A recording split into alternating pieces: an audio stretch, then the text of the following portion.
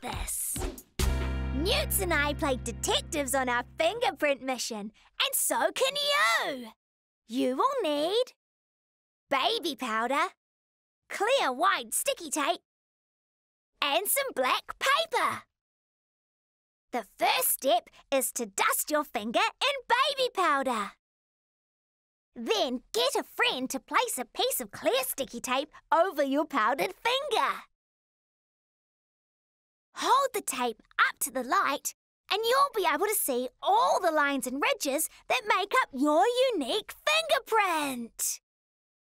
Finally, tape your fingerprint to a piece of black paper so that you can see your fingerprint pattern more clearly.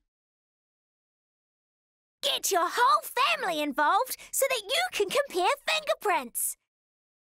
Even if they look similar, remember that no two fingerprints are the same.